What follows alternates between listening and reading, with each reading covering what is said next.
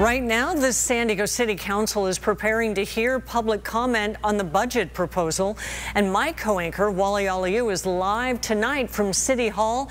Wally, there's been criticism this budget hits communities that have already been historically underserved.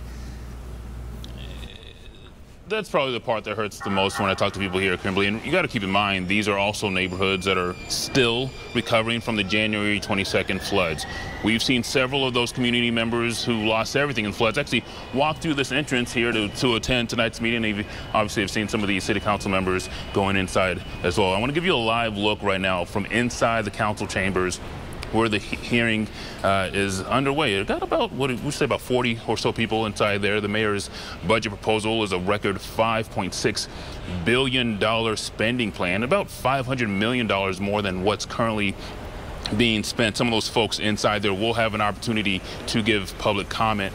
Now, some of the highlights include adding 1,000 more homeless shelter beds, fully funding San Diego's police and fire departments, and paving more roads. But there are cuts and changes, including $8.5 million meant for climate equity programs, which under this proposal, that money would have to move to the city's general fund. Now, the city's Office of Immigrant Affairs and its Cannabis Social Equity Program are also on the proposed chopping block, as well as $1.1 million from the Youth Care and Development Program that community advocates say was promised for 2 youth drop-in centers in Mountain View and Stockton.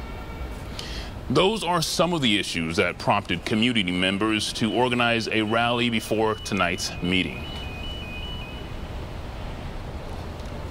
Again, Kimberly, tonight is the last public budget hearing. The mayor will release a revised budget next week on May 14th. Council members will then be able to propose their own changes before voting mid next month. The city council needs to approve the budget by June 30th. We will, of course, follow the process along, and we'll bring you updates as they come in. We'll send it back to you in the studio. Yeah, much more to come in the coming weeks. Thank you, Ole.